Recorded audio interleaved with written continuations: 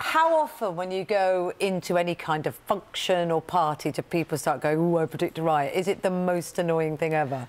Well, no, it's fine. I mean, I'm very proud of what I've achieved. I really hate those celebrities that kind of, oh God, don't, because you're as famous as you want to be, and if you want to be, you know, if someone shouts Ruby at me, great. Yeah. So you love all that side of it, kind of the being spotted when you're out and about, people singing your songs? No, I don't like being spotted every day, but when I want to be, it's great. It means people love your work, doesn't it? Yes. The last time I think we chatted, it was when we knew The Voice was coming to ITV. Yep. But we didn't know who was going to be on The Voice. And I said to you something like, you know, would you come? And you said it depends how much they offer. Yeah. Did they not offer enough? Well, I said that jokingly, but it was kind of true, because I'd done it for 3 years and I really enjoyed it. It was the best time I've ever had, and I'd won it twice in a row. Yeah. Don't forget that, folks. But I thought, if I did it again, what was the reason for doing it? And the only reason would be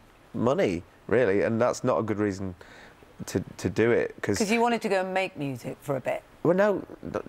The thing is, I like doing everything. And because you like doing the TV side of it as well. The TV's fantastic. Like, when the call time for, like, today is, I don't know, 6 in the morning, I'd be here earlier because I just really enjoy TV studios. I like being in them. It gives me a real buzz.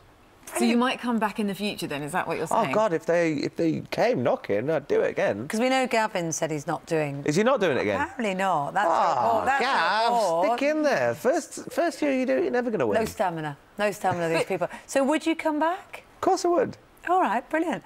I'll someone get a no, hang on. No, I would never do it. You're now negotiating. We'll have a whip round. Yeah. It's a tough one that they have, though, isn't it? Winning these sort of competitions and then, you know, being able to maximise on that and actually turn that into a career, turn it into sort of, you know, a long-lasting industry.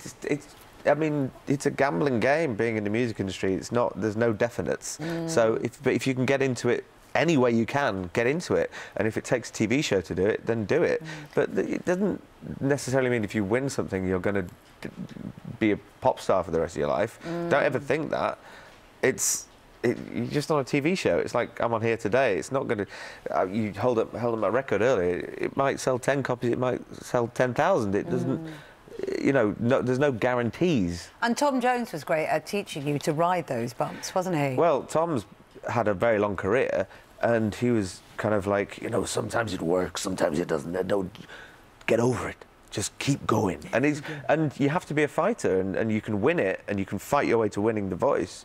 Like, but it doesn't guarantee anything. And Tom taught me that a bit, because he hasn't just had lows.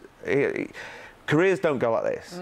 Careers go like that, up and down. They're a graph of big highs, big lows, and the lows teach you more about yourself than the highs will ever do. Because when you're on a high, you're just enjoying it, and you're drinking champagne and holding Brit Awards in the air. But the lows really make you write better songs and be a better person. These are wise words. They are wise words. Ouch, Ricky. It's very early in the morning. Sounds like we've got a lot more of these to come anyway, so you keep going with the good music. Oh, no, they take so much out of me making those things.